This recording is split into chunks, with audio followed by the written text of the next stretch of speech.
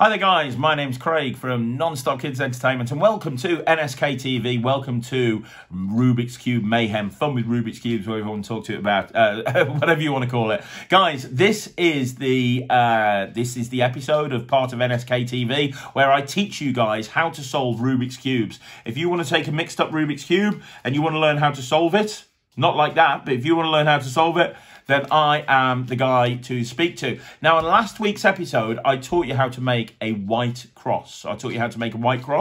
On this week's episode, I'm going to teach you how to finish the entire bottom layer. If you have not yet learned how to watch a learned how to make a white cross, then go back to the previous week and have a look at that video on how to make a white cross, because you'll need to know that in order to understand this video that we're doing right now. But by the time you've finished watching this video, you'll know how to solve the entire bottom layer of the cube. So grab your cube, let's get going. Okay, so on last week's video, we looked at how to make a white cross. Now, I'm not going to go through this again. If you don't know how to make a white cross, my advice is to go and look at last week's video. However, you should end up, after learning the white cross, after last week's video, you should have on the white section of the Rubik's Cube a white cross like this. Now, there might be a white there, there might be a white there, there might be other whites, but don't worry about the corner pieces. The important thing is you have to be in this situation where you have a white cross and the edge of each piece matches up to the centerpiece of the face that's next to it. So in other words, this white has green and it's next to green. This white has red, it's next to red. This white has blue, it's next to blue. And this white has orange, it's next to orange. If you don't know how to do that, look at last week's video. Now, what we're going to do on this week's video is we're going to complete the bottom layer. Remember, there's three layers. There's the bottom layer, the middle layer, and the top layer. We're going to complete the bottom layer. So by the time we've finished, that bottom layer will be complete. Now, in order to do this, we have to do the corner pieces. So we have to get these four corner pieces in. Now, the corner pieces are going to be here, here, here, or here. They're not going to be on the middle layer, so you don't have to worry about the middle layer. The other place they could be is here, here, here, and here. As you can see, there's a lot of whites. What we need to do is we need to move the corner pieces so they're in the correct place. Now, I'll very quickly do this quickly. I'll very quickly do it quickly, just to show you what it looks like, and then we're going to break down how to actually do it. So we're going to move the four corner pieces. I've done three. That is, there we go. Oh, hang on. Sorry, that's not correct. Let's do that, and there you go. Been solving Rubik's Cubes for years, and even I can make a mistake sometimes. There we go.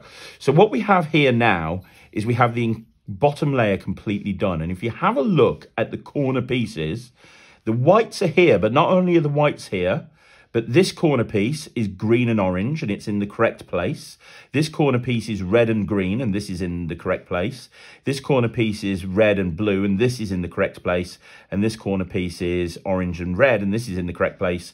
And also those center pieces match up to the correct side. So in other words, this bottom layer is completely done. So that's what we're going to achieve today. So let's talk about how to do that. There's three moves that you're going to need to know, and there's only three moves. So let me just make my white cross again. Hang on, there we go. And like I said, if you don't know how to do the white cross, you just need to look back at last week's video. But we should have a white cross, so we should have that. And as I say, in this situation, we've got this other corner piece here, but it's not in the right place, because although the white's pointing down, it's green and red, and this is orange and blue. So this should actually be there. So we're going to talk about how to get the corner pieces in. Now, the easiest way to do this, first of all, is to look along the top and find a corner piece that's on the top. So you're looking for a corner piece. So then they're going to be here, here, here, or here. And you're looking for one that has a white edge. Doesn't matter if the white's this way, or this way. You're looking for a white edge. So if I look around, I can see a white edge here. And this is white, and it's orange and blue. So what this has to do is I have to put this in between the orange and blue. Now, at the moment, if you look at the centers of the faces it's in the corner of, this face is blue, which is fine. This is blue. But this face is red and this is orange. That's wrong. Now I know that orange will be here. So I need to move this corner piece here. So the first thing that you need to do is when you've worked out which corner piece you're working with, you have to move the top layer so that it is in between the colours that match the colours on the corner piece. So in this case, and the top layer will not affect that bottom layer. That bottom layer there will still be fine because we're just moving the top layer, okay? So in this case, white, orange, blue, orange, blue.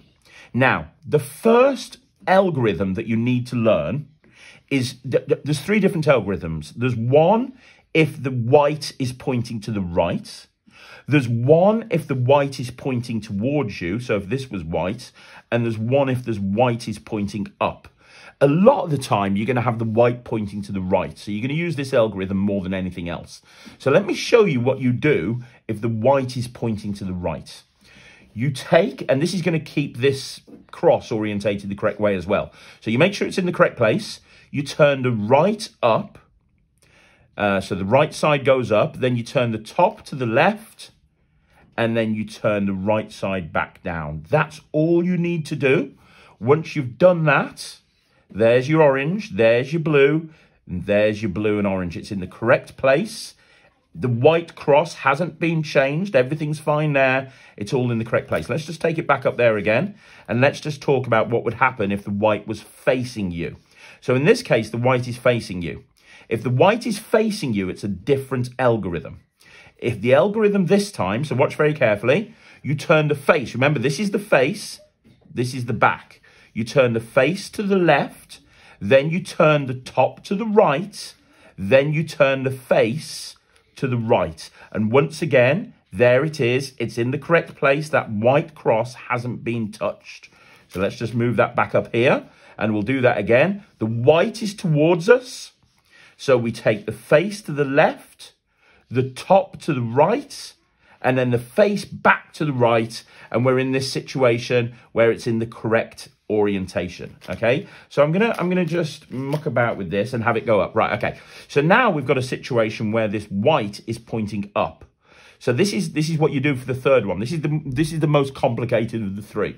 If the white is pointing up, you turn the right to the top, left twice, then you turn right down, then you turn the top back to the right, then you turn the right up, top to the left, right down. And once again, you're in the correct orientation. So it's a bit complicated, that one. So let's take all three of them again. Okay, so let's do this. So let's start with the top.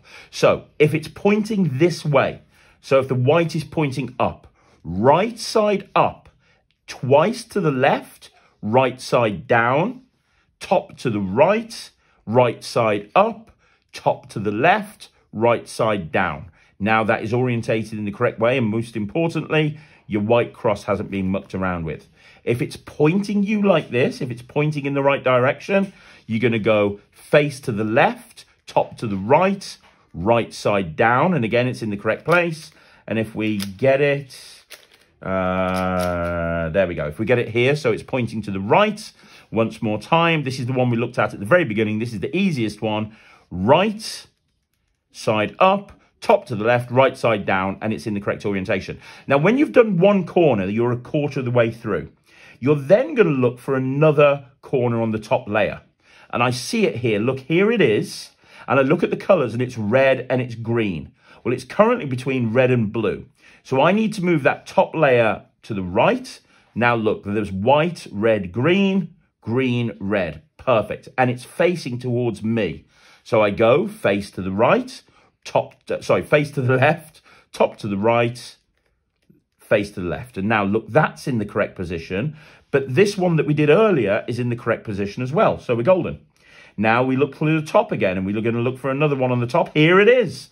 We've got orange, green, and white. Now, look, it's already in between the orange and green. We are in the perfect position here because, look, we don't even have to move it because it's where it's meant to be. The white is pointing towards us. So if you know what the white is, when it's pointing towards us, you go face to the left, right to the, top to the right, face to the left. And you are now in the right position again. And then we look for the last one, which is here. You move that into this position. Now, I should tell you at this point, before we do this, let's move this down here. You might get yourself into a situation when you're near the end, you might get yourself into a situation where there's none along the top. Look, I'm looking along the top layer and there's none there. And if that happens, it will be on the bottom layer, but it'll be orientated the wrong way. So in other words, this last corner piece, it's in the correct place, but it's wrong because it's the white should be that way. So what we have to do is we have to bring it to the top without messing around any of the bottom. So to do that, we use the same algorithm that we used when the white is pointing to the right. So you go right side up, top to the left, right side down. All that's done is that's taken that piece and put it up there and replaced it with a random piece. So now we can move that to where it's meant to be, which is in between the blue and the red. And now it's the top. So when it's on the top, remember the algorithm. Right to the top, top left twice, right side down, top to the right, right side up, top to the left, right side down. And then we are in exactly the same orientation. We're done. We're a third towards solving the cube, probably more like 40%. So let me just mix this up again and we'll go through it one more time. We'll go through it one final time. So let's just mix it up. So first of all, I need to get my white cross, which amazingly I've still got. Can't even believe I managed to do that, but that's great. So we've got our white cross. So there we go. So we've got our white cross still in position. Everything's fine. And so now we need the corner pieces. So we're going to look along the top and there's a corner piece there. It's facing towards me, but it's in the wrong place. We need to have it in between blue and orange. So we move the top layer until it's in between blue and orange. It's facing to the face to the left, top to the right, right side down. That one's dropped in. Now let's look for the next one. It's there, green, red. That's red, that's green, so I need to move it there. The face is pointing towards me, so it's the same algorithm as before. Face to the left, right side to the top to the right, right side down. Now we're done. So now we look for a third algorithm, a third piece. There it is. It's right there. It's in the correct position as well. I don't need to move it, which is perfect. All I need to do is move it down here. It's pointing to the right, so I go right side up, top to the left, right side down. And then the last one is here. So I have to move this in between blue and red. It's here in between blue and red. It's the white pointing up. So what I have to do here, this is the more complicated algorithm, but here's an easy way to remember it. Right side up, top to the left, right side down, right to the top to the right. And then these last three moves are basically all that move has done is it's pointed the white to the right. So once those moves are done, now I do the same algorithm as before, which is right to the top to the left, right side down, and now you are in the correct orientation. So there's just three algorithms that you need to learn. Whether the white is facing towards you, it's facing up, it's facing the right. So my advice is to practice this. Just keep mixing the cube up, make your white cross, and then just keep doing it and doing it. And by next week, you'll be in a situation where you can very quickly make the bottom layer. And then what we're going to do next week is we're going to show you how to fill in these middle sections here. So we're going to show you how to fill in this piece, this piece, this piece, and this piece. So by the time we've finished with the next video, the two bottom layers will be done and it'll be just the top layer that we need to look at. So we'll do that next week, but by next week, I need you to practice so you can get the bottom layer very quickly. So there it is, guys. That's episode 3 of Rubik's Cube Mayhem. You're now in a situation where you have all the tools in front of you to be able to solve the bottom layer of a Rubik's Cube. My advice to you is practice, practice, practice, because next week I'm going to assume you can do this. I'm going to teach you how to solve the middle layer. Thanks very much for watching. Don't forget to subscribe to our YouTube channel. We put episodes live 7 days a week, 6 episodes a day. And we also have live episodes going out on our Facebook page every day at 1 o'clock as well. Please subscribe, enjoy everything else that's going on NSK TV, and I'll see you next week on Rubik's Cube Mayhem.